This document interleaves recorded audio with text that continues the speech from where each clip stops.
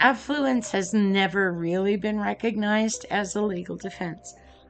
It was more a hush hush, look at your shoes thing, while affluent people, celebrities, politicians, and their children were treated much more gently by the justice system than others. And while affluence often helps those people get away with more often, it has its downsides.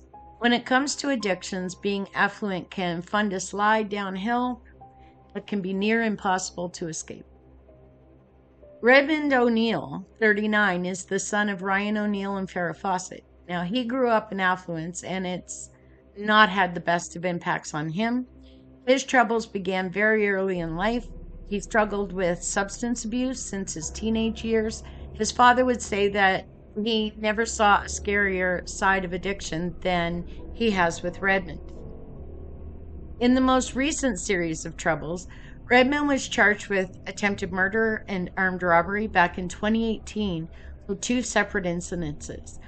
In the attempted murder case, he stabbed a bunch of random people in Los Angeles, injuring 5.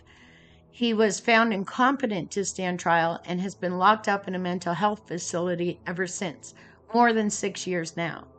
It did not help that Redmond inherited a hefty sum soon after his mother died, which when he seemed to slide deeper into a life of addiction and crime.